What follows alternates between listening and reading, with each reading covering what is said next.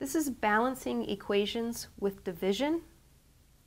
I would show the students that we have 5 plus 3 divided by 2. And we're saying that that is equal to 8.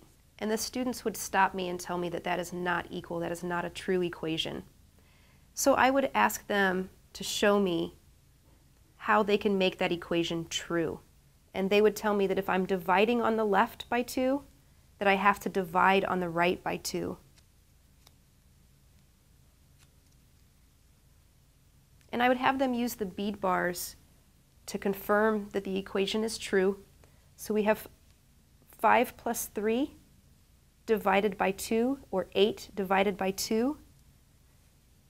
That's equal to 4. And on the right, we have 8 divided by 2, which is equal to 4.